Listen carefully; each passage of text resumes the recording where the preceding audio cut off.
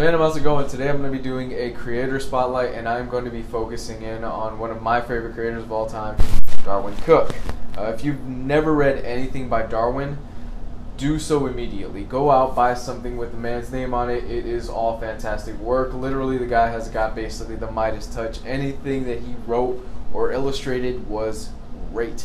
Unfortunately, Darwyn lost his battle to lung cancer this past weekend, and it just caught everybody off guard, me especially. Nobody knew in the industry that the man had cancer. It was something he kept very tight to his chest, and it was literally announced Friday that he had it, and then Saturday the next day we found out he died. Very tragic stuff. However, the man left a legacy that anybody in the industry, any comic writer, any artist would be proud to have. So today we're going to highlight some of his books and some of the stuff that you should definitely be picking up if you are interested in Darwyn Cooke. So let's get into it. Darwyn really got his start on the famous Batman the Animated TV series. Yes, if you are a child that was raised in the 90s, such as myself, you knew this series. You loved the Batman animated series. He was a storyboard artist on that series, and he did a lot of work on it.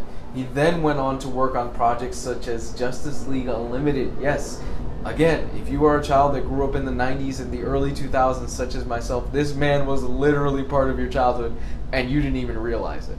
Darwyn would try to get work for years and years in the comic book industry. However, nobody wanted to hire him. The reason behind this was because Darwyn's art style was so different and unique at the time, where everybody was focusing in on the extreme style of comics. This was the early 2000s, late 90s, where everybody like Rob Liefeld, Joe Quesada, where bigger was better, things like that.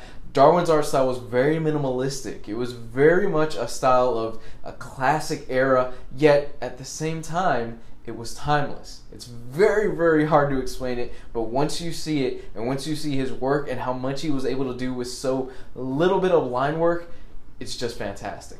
Darwyn really didn't catch his big break in the comic book industry until he wrote Batman Ego. Batman Ego is a miniseries that he was allowed to publish, and he pretty much got free reign on, and it explores the ego of Batman and the psyche of Batman and Batman's internal struggle. It's a really fascinating read, and it's actually kind of different than the other stuff that Darwyn writes on in the future. More specifically, his magnum opus, New Frontier, which I'm going to be talking about next. In 2004, Darwyn dropped his magnum opus, New Frontier. New Frontier is fantastic. New Frontier centers on the formation of the Justice League. However, it's set in the early 1900s when the Justice League was just starting to get together in the actual comic books. It is awesome. It's the best way that I can honestly describe it is the right stuff for comics, which is basically what Darwyn Cooke said himself. It harkens back to a time when superheroes were allowed to be super, when they were allowed to have fun, to be joyful, to smile. This is something that is sorely lacking from our comic book industry today. Everything today is grimdark. It's just to the point where it's almost becoming impenetrable for kids to get into it.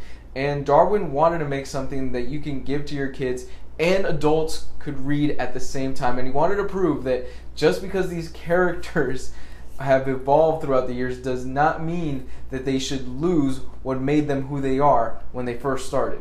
I was fortunate enough to actually meet Darwyn Cooke at the time that New Frontier was published, and I loved his interpretation of Wonder Woman so much that I actually asked him at a convention and said, hey, would you ever consider doing like a published book just on Wonder Woman, because I love how you treated her character. She's awesome in the book. And to quote Darwyn, he basically told me, yeah, I would love to. I pitched it to him. Unfortunately, DC doesn't like my interpretation of the character because they think she's too fat. The next big thing that Darwyn would go on to write is the Richard Stark Parker series. The Parker series is fantastic. Richard Stark is actually a pseudonym for Donald Westlake, who wrote this series of books focusing on this criminal slash thief called Parker. You've probably seen different interpretations of him throughout the years in certain movies, most notably Mel Gibson in the film Payback. The Parker series is fantastic. I love these books. Darwyn Cooke gets what makes the Richard Stark slash Donald Westlake books so great. He's able to draw them in a way that you just don't need any dialogue in certain panels, and you understand what's going on. They are beautiful books, and the Martini collection, the oversized collection of them, is the magnum opus of my collection. I absolutely love the Martini edition. Again, pick it up, really. The next big thing that Darwyn would go to work on is the Before Watchmen series for DC Comics. The Before Watchmen series was a bit controversial when it first came out because of the fact that everybody basically said you can't improve upon The Watchmen. The Watchmen is Alan Moore's magnum opus. You can't improve upon it. It's basically comic book perfection. And in my opinion, most of them were correct. You really didn't get much out of the Before Watchmen series except for a few titles here and there. I personally thought it was just a blatant cash grab, with the exception of the Darwyn Cookes stuff. He wrote the book Silk Spectre, and he wrote and illustrated the book Minutemen, both of which are very, very good reads, and I highly recommend you pick them up. The last series that Darwyn would do before he ended up passing was the Twilight Children. I have not had a chance to actually read the series. It just came out this week in trade paperback, and it looks like it's already flying off the shelves and out of stock. I'm looking forward to reading it, and I'm looking forward to providing a review for you guys. Everything that I've heard of, though, is that the series has actually received mixed reviews on the writing, but like always, Darwyn's art is consistent and it's great. So that about sums up the man's major works. I've covered a few of the things here, but really I think I've only touched on some of the stuff that he's done.